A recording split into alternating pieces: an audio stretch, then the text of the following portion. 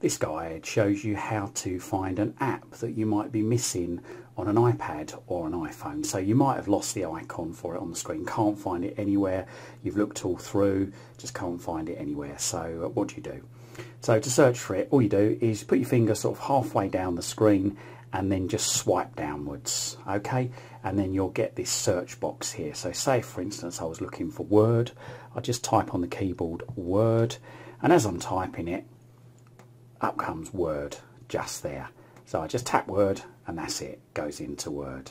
So therefore that tells me the icon is still on the iPad somewhere, and I just need to manually go through and look for it. But if I can't find it, I can do that method there just by swiping down from the middle of the screen and then typing Word, say in there, or whatever the app's name is from there, and then selecting it under Applications just there.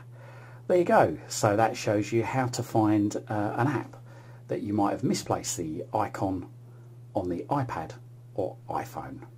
Hope this guide helps. Thanks for watching. Don't forget to check out my other videos in my YouTube channel. Just Google Chris Waite YouTube. And don't forget to like and subscribe to my YouTube channel. Thank you for your support.